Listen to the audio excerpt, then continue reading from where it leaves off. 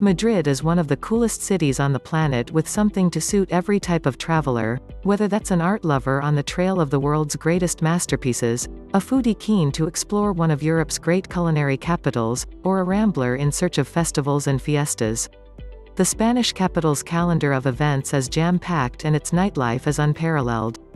Deciding when to go depends on what you want to see and do. Summer brings a string of festivals, street parties and fierce heat, while in winter locals flock to the city's bars and restaurants for great food and a cozy place to escape the chill, or go hiking and skiing in Sierra de Guadarrama. Here's our guide to help you decide the perfect time to visit Madrid. Shoulder season. March to May, September to October best for weather and sightseeing. Spring, especially April and May, and fall are the best times to visit.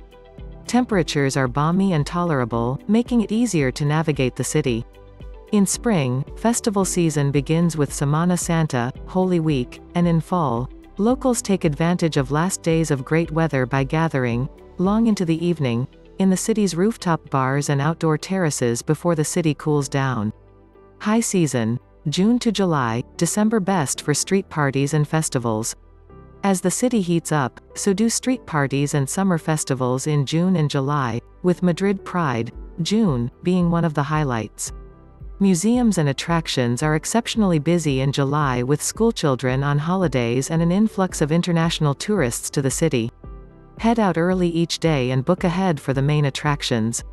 December brings Christmas markets to the capital, a number of festive events, and high-season prices to hotels. Low season. August, January to February best for budget-friendly travel and avoiding crowds. The city can be punishingly hot in August, coming to a standstill as locals flock to the coast to escape the white-hot heat.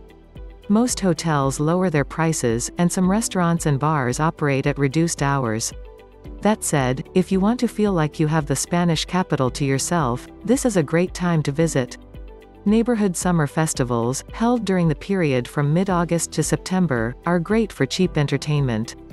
Then at the opposite end of the year, temperature-wise, you'll find the months of January and February to be relatively tame in Madrid. But you'll always find a fiesta happening somewhere, no matter when you visit. January. Not much happens in Madrid until after the 6th of January, although the Christmas to New Year period can be high season for some hotels. Temperatures can be bitterly cold, but wonderfully clear. Crisp days are also common. Key events: Año Nuevo, Día de los Reyes Magos.